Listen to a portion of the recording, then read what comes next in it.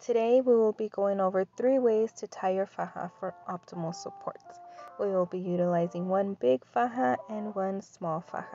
First, let's review ways to not tie your faja.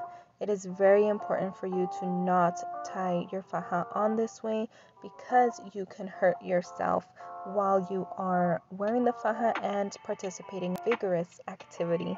You can hurt your ribs and you can also hurt your organs in your stomach. You can get cramps, and if you are pregnant, you can hurt your baby. So you definitely do not want to have knots on either of your left side or on your right side. The very first thing you want to locate on your body is going to be your womb and your hips. So you're going to locate your belly button and your hips, and this is the area you're going to wrap the faja on your body.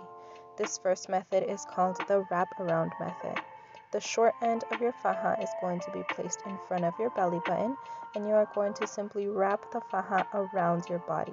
While you're doing this, you want to make sure the faja is snug and it is comfortable. Once it is wrapped all the way around, you want to tuck it into the front or whatever side your faja ends at. In this method, I am applying the faja skin to skin, but as you will see in other methods, you can apply your faja either over your bottoms, over your top, or skin to skin as I do here, and it is hidden away underneath my clothing. The second method of wrapping the faja is going to be from your sacrum. Once again, we want to locate our belly button and our hips just for reference of where on our body we're going to wrap the faja. We want to locate our sacrum on our lower back and place the middle of the faja in this location. Bring their two sides to the front, tighten and continue to wrap around until your faja ends, and tuck those tassels in underneath your faja, and you are done. For the last method with our big faja, we are going to begin tying our faja in the front. So we're going to wrap from the front, once again locating our belly button. Right underneath our belly button is our uterus, which is the area that we want to protect when we wear our faja. We also want to encompass our hips. So once again, you're going to wrap your faja around. Make sure your faja is snug as you continue to wrap around and tuck in once your faja ends.